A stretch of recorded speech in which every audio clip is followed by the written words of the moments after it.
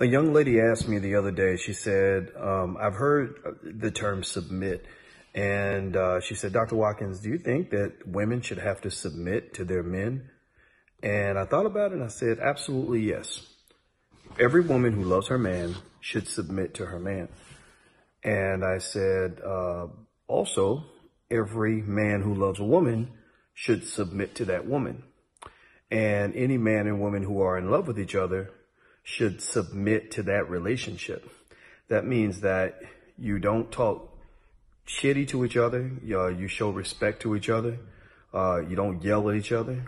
You resolve problems like adults, and you treat the relationship like the delicate, important, and fragile object that it is, instead of thinking that you can just crap on somebody, disrespect them, and hurt their feelings, and then act all surprised when they walk away from your butt.